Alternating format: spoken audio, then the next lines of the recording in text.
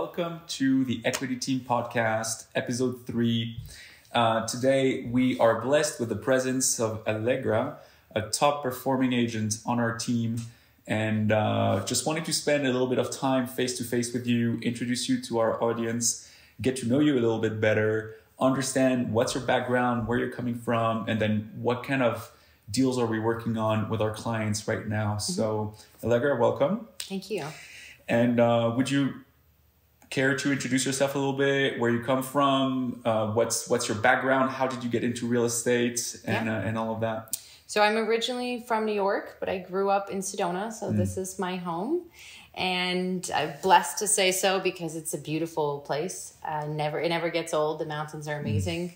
I come from a background of investors and builders, from high rises in New York City to projects in Sedona. My family has been working in this industry for many years, and I also went to school for interior design. So I kind of followed in their footsteps and continued the path of real estate and design and construction. Nice. And I really have enjoyed working in the Sedona area because I've seen so much growth here, and it's an amazing place to invest, but as well as to live. And there are so many areas in the area outside of Sedona even that are so beautiful and amazing to explore. Yeah. So while we're on the subject, what kind of areas do we have outside of Sedona? Because when people think about Northern Arizona, immediately they will think about the Grand Canyon and they will think about Sedona. But like, we have an entire valley here, which is called the Verde Valley. And that encompasses a lot more towns than just Sedona. So can you give us a little bit of the rundown as to what we can find down there? Yeah, absolutely. So going into the Verde Valley, we have Cornville. You have beautiful wineries out there, the creek that runs through it. I highly recommend visiting and going through there. You also have horse property. So it's a really beautiful space to be out in nature as well as to explore. I have a client that moved down there. He absolutely loves it, came from Hawaii, and he has swimming holes and all these secret paths that you would never expect to find. So it's a really beautiful spot down there. And then if you go a little bit further, about 20 minutes from Sedona, you have Cottonwood. That's the biggest city from us. You have restaurants. The downtown, Old Town Cottonwood is fantastic. It's really hustling and bustling. You have lots of activity there. You have shopping centers, community centers. So it's a bigger city. Yeah. So you have a lot of opportunity there, and it's a very strong market. Yeah, Cottonwood, I believe, has about 30,000 residents versus 10,000 for Sedona. So it's like 3 times the size. And we definitely have a lot of stores in Cottonwood, and it makes working there really easy because everything is so accessible really easily. I know I personally have a lot of investments in Cottonwood, and I can just drive 5 minutes to the city to ask for a permit, and then another city to meet with my contractor, and then another 5 minutes to go to Home Depot, and I can just do everything in one day. Yeah. And it's great. And so, like, as a realtor, your clients that are looking to move to the area, right? The first-time home buyers, for example, or people that are relocating, what kind of budget should they expect to spend to get a home here? And what are the pros and cons in terms of pricing versus Sedona and Cottonwood, Cornville, for example? What are the kind of differences that we can see? Yeah, I think Sedona, if you want to be in West Sedona proper, it would be minimum around 500,000 to 700,000. 500,000, 400,000 or 500,000 range will get you a nice manufactured home. But if you want a condo, maybe around the 500,000 to 700,000 range. If you're in the village of Oak Creek, which is about 10 minutes from here, you can expect a bit lower pricing. You have a fantastic view from there, all the hiking trails, biking trails, and a lot of amenities out there. But as well as all of the golf courses are out there. Yeah. But the prices are a little bit lower, and it's a little bit more community oriented because you have some HOAs that control the area and try to maintain that community feel. Yeah. So you can see prices from 700,000 to about $1 million, I would say. Whereas in Sedona, the average home price is a bit higher. It's more around the 1.1 million mark. So you're going to see more single family homes from the 700 to a 1.2 million, 1.3 million mark, I would say. But you get something really nice at that price. You do. You get really nice homes. And Sedona, because of the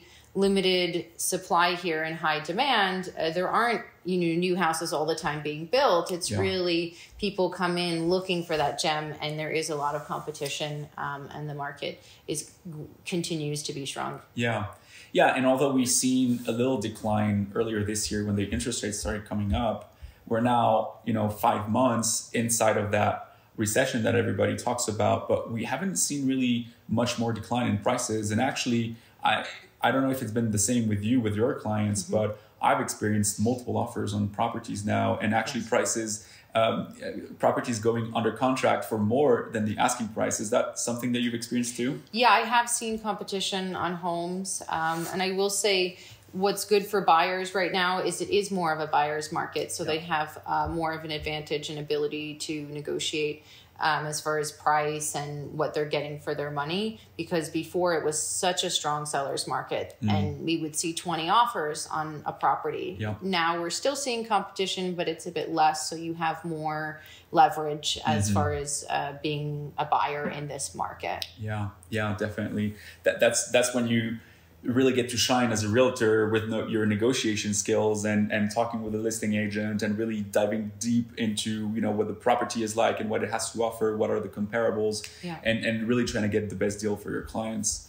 And that's so awesome. So we covered a little bit about the entry-level prices, single-family homes in Sedona. What would that look like in Cottonwood, for example? So for Cottonwood, I would say if you wanted to get a single family residence, 3-bedroom, 2-bathroom, you're looking more around the 300 to 400 range. Nice.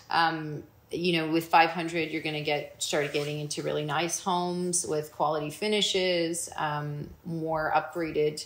If you go into something around the $700,000 range, you're seeing fantastic homes with amazing views of Sedona, as well as land, which is great. So if you are interested in a horse property or just want extra space, there's a lot of that available. And so I think people are seeing opportunity with being in a little bit larger town. You are really close to Sedona, so it's not like you're so far away, and having these spectacular homes out there. And they are being built now. Yeah, we have a couple builders in the area that just bought up huge plots of land, and then every year they just add another really, really nice house, $1 million house, and you get all the amenities that you would expect at that price, if not more.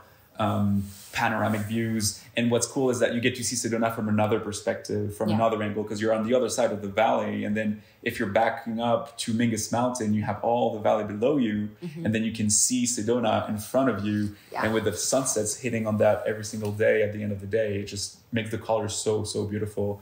And you definitely get a lot more space also around there. Sedona has been developing for quite some time, and lots tend to be a little bit smaller, right? Even though we have more vegetation, so we also have a lot of privacy. The lots tend to be smaller, whereas in Cornville and Cottonwood, we have a lot of horse properties, ranch properties, where you have big acreage for that price. So it's pretty cool. Yeah. And so, all right. And so we covered Sedona, we covered Village of Oak Creek, we covered Cottonwood. What's Cornville like right now? What's happening in Cornville? What can we find over there? If we're looking to buy a home, what's kind of the price range that we get? Cornville's going to be pretty comparable to Cottonwood. There's a little bit higher just because you're closer to Sedona, and you do have all the waterways and creeks and things that run through that area, and you have wineries, so it's a bit more posh, I would say, for the area. People are looking at these nicer homes out there. Now, I have sold homes, in the $500,000 range. One of my clients up on the hill with a fantastic view, and a really cool home. So, and a great community. I see a lot of community there. So I think people are really moving there to live there and enjoy the land around, which is fantastic. And it's a great spot to be. Yeah, and the land here is very pure, right? And is it something in the conversations that your clients come to you with questions about, like, What's the water quality? Where does your water come from, you know, on your property? What's the air quality like? What's the weather like over here? Is that something you hear a lot and you get to talk about? I think people are pretty aware of what they're getting when they come out here, because they expect, okay, so I'm coming to Arizona and they think it's this desert land with nothing. Yeah. But the reality is it's kind of an oasis. Like, we do have water in Sedona. You know, Phoenix is maybe struggling a bit with that, but in Sedona, we do have water here. We have the mountains, we have clean air, we have beautiful skies and stargazing. So there's a lot of things here that people really come from the cities to enjoy and to get out of the chaos of the city and be in a place that's really more peaceful and a place that they call home. Yeah, yeah. It's definitely a lot more slower pace and a lot of more outdoor activities, and I think the locals really enjoy that, and that transpires. Even when tourists come over here, they don't come to party. They come to enjoy the outdoors. They come to go on the hikes. They come to enjoy the beautiful landscape. And we do have a lot of water. We have the Oak Creek, we have the Verde River, and we have one of the biggest aquifers in the country underneath the Verde Valley. So I know it's usually a question that we get a lot, concerns, because water is becoming a concern around the world, but we feel pretty safe here. We feel pretty protected with everything that we have. Yeah.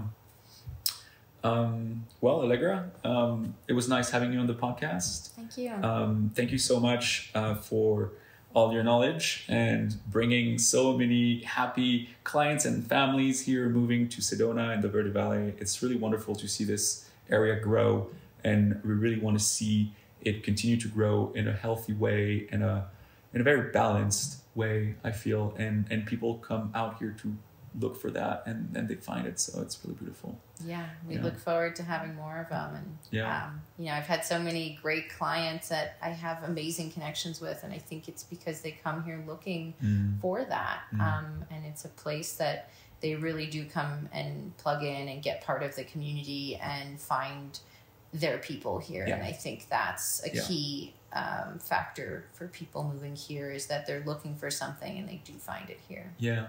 The community, the authenticity of the people, the beauty of the natural landscape, and overall how much national forest and protected land we have. And that's really beautiful, because whenever you're driving in any direction, you're going to be surrounded by these landscapes, by these protected areas, and it feels really open and inviting, and just straight out gorgeous. Yeah. All right. Well, thank you, Allegra. Thank you. And I hope to speak with you soon on the podcast again. Thank you. Okay.